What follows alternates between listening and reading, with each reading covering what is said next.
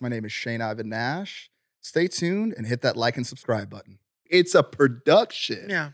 To try to create this, to assert that you know that because Yeah. it would be so sensational and Jubilee will.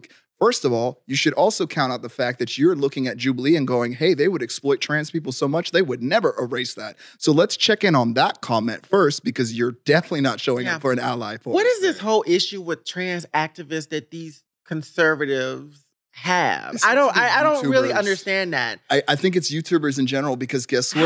How many followers does he have? How many subscribers does he have?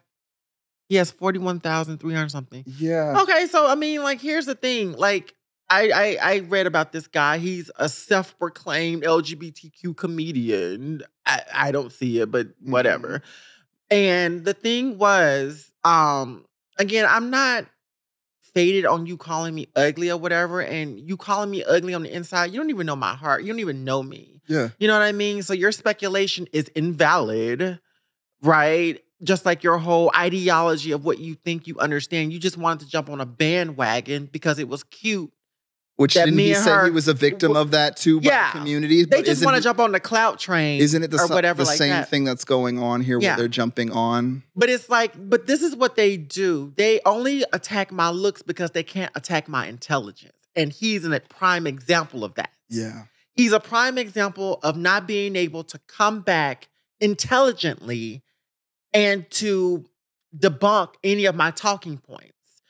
She's the same way, in my opinion. Blair White is this thing where, this girl was sitting up there fidgeting her hair. And, I am someone, I don't want what Blair White has done to her body on mine. And that's her personal view. That's her gender affirming, whatever. And that's fine. I have my own. She has her own. And I'm not trying to be so to say you're not a Blair White type. Yeah. What does that even mean? I don't want what she has. Yeah. I don't want her aesthetic. I don't want her look. I'm a goddess, a divine goddess in my own self. And y'all thinking y'all are going to attack my looks is supposed to make me like become low, have low self-esteem. That's crazy to me. And it's just really weird, but y'all don't talk about anything else. Y'all want to talk about my looks, but did you talk about this body? This body, yada, yada, yada, yada, yada, yada, yada, yada, yada. Because I wonder why no one's talked about this beautiful body of mine. Well, I will say, fallacious body. There was some comments. There was some positive comments and sprinkled in.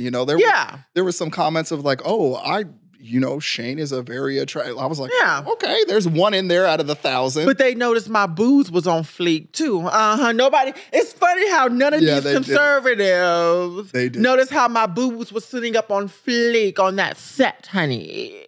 Rah, rah, rah, rah, rah. Maybe none of them. They got so angry. They got a little frustration. You never know. Insecure themselves or whatever like that. And it's just like, if we were to look at 21 more minutes of this video or whatever, he would not have any remote good talking points on anything that I said. And that's this weird thing where people just don't understand, like, debating or whatever like that. When I sat here on this couch and I talked about her calling me ugly or whatnot, I was saying I know it was deeply rooted towards my ancestry. Yeah. Because yes, she does have a racist following. And if you don't see it, if you don't see it yourself or whatever, then maybe you need to look at yourself. But he just affirmed it by saying, oh, well, she doesn't look like Blair White. Well, what does that mean? I don't want to look like her. Gross. No, but what does that mean? Why? Because you don't fit into the parameters of white supremacy? Yeah. I don't want that. Y'all can have that.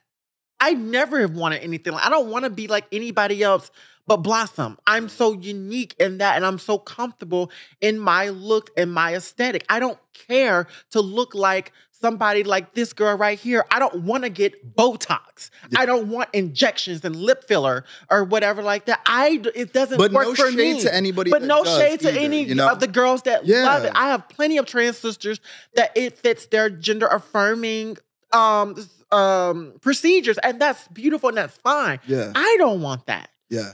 And I don't think it's fair and to be fair, because I can't blame Blair for that. No. Or whatever like that, because, you know what I'm saying? No, that's toxic masculinity right there. That's toxic masculinity. Also, he's a gay man, right? Yeah, and he's a gay man. That goes to that conversation of gay men thrive in this space of hurt femininity. Yeah. They attack femininity because they've also discovered that in the world they function in, the world doesn't like women or anything feminine. And when people look at him and if they were to pull up old pictures of him and see, you know what I'm saying? Like, and I'm not going to even call him ugly. I don't think he's ugly.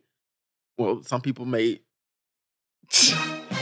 disagree with me, but the thing is, it's like, I don't judge people's looks. I don't care. Yeah. I'm not that superficial. And when I see superficial people talking about one's looks because they cannot insult one's intelligence, it is so mind-blowing to me. But it reminds me of how powerful of a being that I am, that I got you talking about me, honey. You making a video about me. How many views does this video have?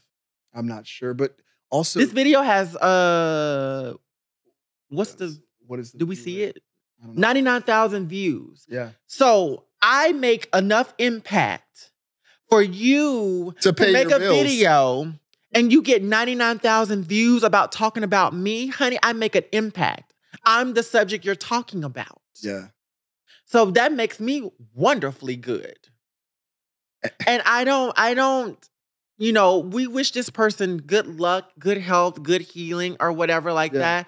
I don't have time for these low budget, low self-esteemed people. Well, also remember the lesbian rage folks? Yeah. Do you remember those? And she follows me. And that was crazy. Her comments were, I've been following Blossom for this, that, and was like citing like 3 years ago an interview. I was like, how do they know these niche interviews of you? I was like, it sounds like a fan. Yeah. Like they're fans. Like I know you personally, Blossom, and the interview that she was talking about, I was like, I don't remember Blossom doing that interview. Yeah. I was like, how do you remember that? I thought you disliked this person. It's weird because it's like a thing between love and hate, you know what I'm saying? It's real close. But they love to listen to what people that they dislike have to say. Yeah. I just don't understand why people did all of that or whatever. But it's weird. It's like I said earlier, it's like these people were expecting me to go run it in a shell somewhere and go cry in a corner or whatever like that. But then when they found out I just don't give a fuck. I don't care what people think about me. Yeah. It's like, and I'm like, oh well. I mean, we're not your typical left woke folks that, you know, you've placed a lot of our community in. Yeah. We've even been excluded from our own community because, again, we don't play the perfect politics in the way that even some of our own community has filtered out really strong voices because they don't say the exact thing perfect. They don't do the exact thing perfect. But to look at this situation and not hold your own accountable and not look at Blair's actions not once, I didn't see you make a single comment other than support of Blair. You couldn't even call in your own. But and that right there shows. This video right here that's playing, I want that one because I really want to react to this one. He talked about double minority status, there's potential conversation there. Yeah. Is that one on TikTok? Yeah, this was on TikTok, but it could be on the shorts. Okay. Look at his shorts. It's got to be there. But he makes a lot of content though, so it might be a minute. Think back to like October of last year. That would be around the time. What's the title of it? Let me see. There's no title on here. Are you able to? Because I got it on. Do you want me to send it to you or? I mean, if you want to, yeah. Okay. Let me see.